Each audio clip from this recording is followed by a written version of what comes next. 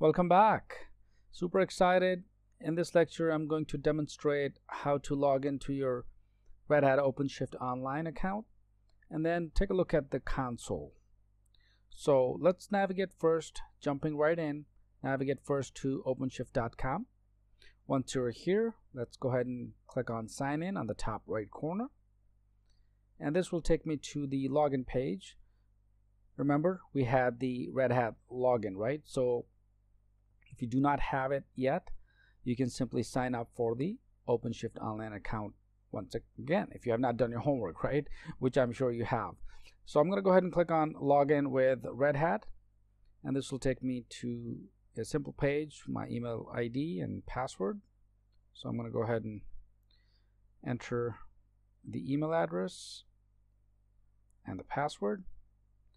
Click login, and this will take me to the console page itself, because once you actually create the OpenShift account, it gives you for free subscription, right?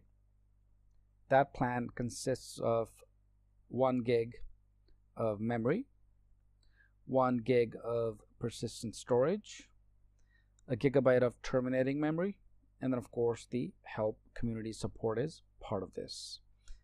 So the only limitation here is that of course you can only create one project, right? Which is good, because we are going to create a project later on. We're going to delete it, create some more, maybe some PHP, kick PHP, Java, and so on.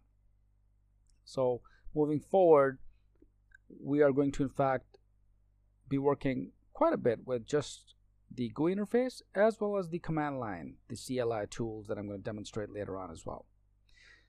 So perfect. Once we're logged in, notice it gives you an option called Open Web Console, and it shows me my active subscription, which is the starter plan or the free subscription that OpenShift provides. So let's click on Web Console. Opens up a new tab, and this is where I'm going to see my catalog page. There we go. So within the catalog page, it's going to display various parts, right? So apps that I want to create, for example, whether it's a .NET app, Cake PHP, MySQL, Jenkins. I can scroll down, MongoDB, MySQL, PostgreSQL, and so on. Python, you got it. So based on this catalog, I can now take a look at moving to the next step, which is actually creating an application. But before we actually do that, let's just talk about the web console itself, so that you're comfortable with the OpenShift online GUI interface. Now all of this, by the way, can be managed by the command line interface as well, and I'm going to demonstrate that of course later on. But to understand the GUI interface of OpenShift online, starting from the top right, notice it gives you your name and then gives you a couple of options, right? One of them is copy login command. All that does is simply allows you to, if you click on this, for instance, let me go ahead and do it, show it to you. The login command is now copied. Where do I use it, right? What's it for? Well, this is for the command line editor. So if I open up my CMD tool, let's say PowerShell or just regular Windows command line editor, I can log in to my online OpenShift account using this particular command line that I just copied. Okay, and just kind of gives me a warning too that a token is a form of password. Do not share your API token, because it uses the API token to log in. So let's cancel this, and I'm going to demonstrate this later on too, but just so that you are comfortable with this GUI interface, and that's the objective of this kind of lecture as well. So this is what the copy login command does. Of course, I can set the home page. So in other words, as soon as I log into OpenShift Online, I have two options. Either I can bring up this catalog page, which you see right here, next time I log in, or if I click on set home page, I would have the option to click on my project list. In other words, as soon as I log into OpenShift Online, I will be navigated directly to the my projects list. Since currently I do not have a project, if I did have a project, it will take me to that page. So let's cancel out of here. And of course I can manage my account. If I click on manage account, it opens up a new tab and it takes me back to my subscriptions where I can add a new plan. If I were to click on add a new plan, it brings me or provides a couple of options. The OpenShift Online Pro is about $50 a month. It gives you all of these additional capabilities. I can also choose Fuse Online, which integrates everything fast and online, but a little pricey at this point in time. Okay, so let's close this tab. It's back to our OpenShift Online web console. Notice it also gives you a little help, right? So I can click on the drop down arrow here next to the question mark. I can take a look at documentation. I can tour the catalog. Command line tools is a helpful option. About, help, and system status. So for instance, if I click on command line tools, it brings me to the page where I can directly download based on the version that I'm using. So if I'm using Linux, I can download the zip file or the tools so that I can communicate with OpenShift Online using the command line, right? Remember, I'm going to demonstrate that later as well. Or if I'm using Windows, I can download the tools for Windows. If I'm using a Mac, I can download the tools for Mac OS. But this is I'm going to demonstrate in the subsequent lectures. Okay, so let's go back. So now you know that you can directly go to the command line tools and download the CLI tool so that you can use the command line editor. What it also gives you is if there are any issues, right, within the data center, within the OpenShift Online environment, it gives you some warning messages, right? If there are none, you're not going to see this. So this is kind of nice that you actually get to experience that the data center OpenShift Online has some issues. So I'm going to go ahead and click on it so you can actually see. And this opens up a new tab and it's going to list out what's actually happening, right?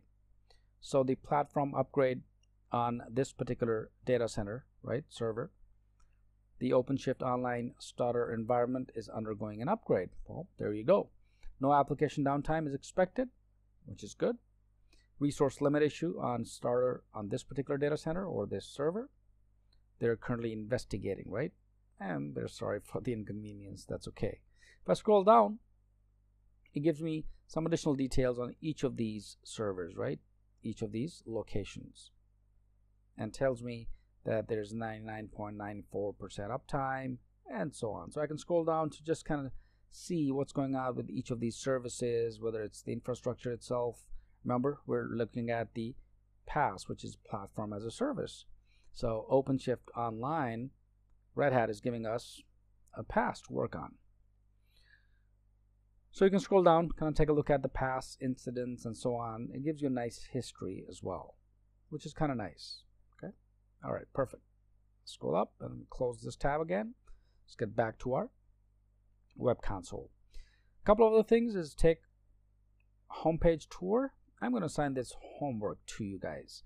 So once you're online, just click on this and you can take a look at the tour itself. It's going to walk you through a small tour. Documentation, interactive learning portal, container development kit, YouTube, and blog. So you can navigate to each one of these options. For instance, if I were to click on container development kit, it's going to open up yet another tab and will give me the overview of the Red Hat container development kit, which essentially provides a pre-built container environment based on the enterprise Linux so that we can develop container-based applications quickly. And that's exactly what we are going to do, of course, using the web console, and I'm going to demonstrate using the command line tools as well. And this is what they mean by when we say run and develop an OpenShift container platform 3 locally, right? So locally means you can use your CLI, and then you can use the OpenShift cluster. You can connect to the online account, and you can create projects, you can delete projects, you can do everything. All right, perfect. So let me close this again. Let's navigate back to our web console. On the left side, notice it says Browse Catalog, right? So I can take a look at all of the options, languages, databases. If I click on that, middleware, CI/CD, right now it's just Jenkins, and other as well, which is Redis and so on. And if you've ever worked with Google Cloud Platform, right, the Google App Engine, most of these are also available in Google Cloud Platform as well. So you can actually create all of these apps, right, sample apps within the Google Cloud as well. All right, let's go to all. And next couple of things quickly before I wrap this up is deploy image, import YAML, JSON, or select from project. So if I have an image, I can click on deploy image, enter some parameters, and I can deploy the image onto my OpenShift environment. Similarly, I can import the YAML file, or I can select from an existing project. And if I scroll down, notice there's several other options within my catalog as well. On the right side, just below the name here, it says create project, and this is where we are going to go ahead and create a project as we move forward. So in this lecture, just wanted to demonstrate how to log into OpenShift Online and explore the GUI interface and some of the areas that are helpful. So go ahead, practice in one of these. If you have any questions, post them in the discussion area, and I'll be glad to help. So I hope this helps. Let's move to the next lesson.